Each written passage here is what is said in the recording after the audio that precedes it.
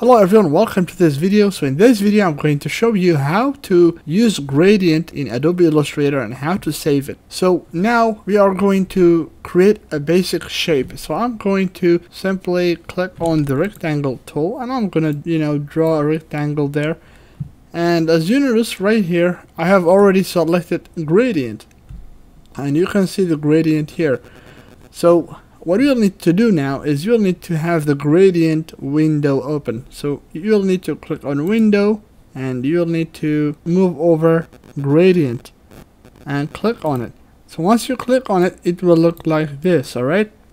So now as you notice, these are the gradient options. So now we have 2 points and this is our gradient and how it appears. So now this is the gradient slider and there are 2 points. So this one is 1 point of the slider and at the other end there is another point, and as you notice this one is white and this one is black. So and you see it right here, this side is black and the left side is white. So if you want to increase black, you can simply drag this pointer to the left, and once you do that, you'll notice that left, that black color will increase in our gradient.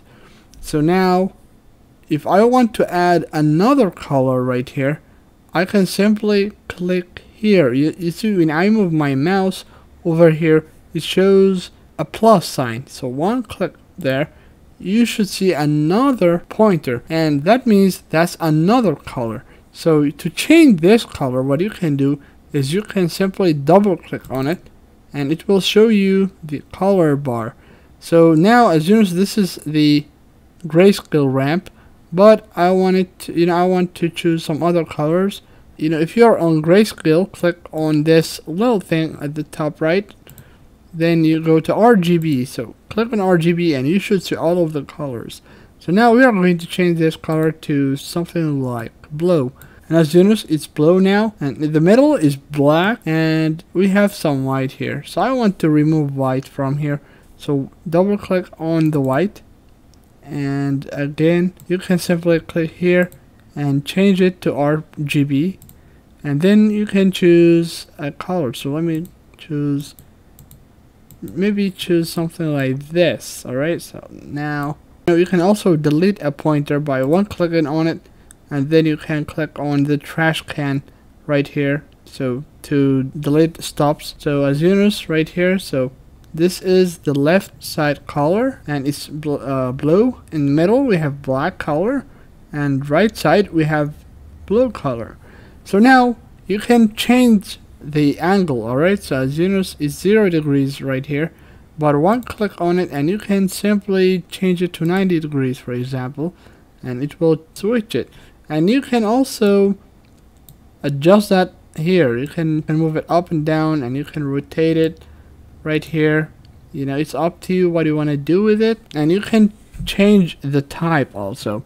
So this is the type. For example, radial becomes a radial gradient, but I'm going to go with the linear gradient. So to save the gradient, what you'll need to do is you'll need to have the properties menu open.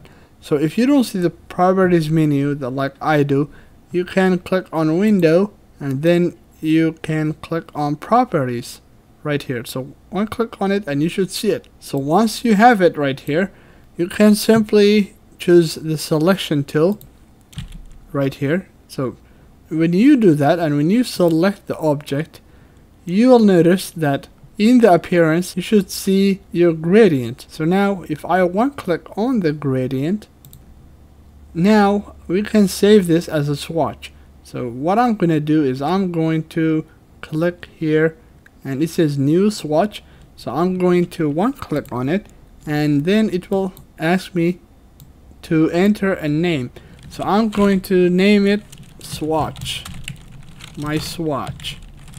Alright, and then I'm going to click on OK. So once you click on OK, it will be in your swatches. So now even if I change this color, for example, if I change the foreground color, you know, if everything is gone, now let's say that we have changed the colors, and now we have another, let's say we have another shape. So let's say that I want to use that gradient again. So what I'll need to do now is I'll need to click on window, and then I'm going to click on swatches. So look for swatches. So let me see if I can find swatches right here. So just click on swatches, and you should see all of your colors, and as you notice we have a gradient here. So now if I choose this shape, if I click on that gradient will be applied. And as always, you know, you can come here and you can click on edit gradient, and you can, you know, change it and do whatever you want. So please don't forget to like and subscribe, and I'll see you all later.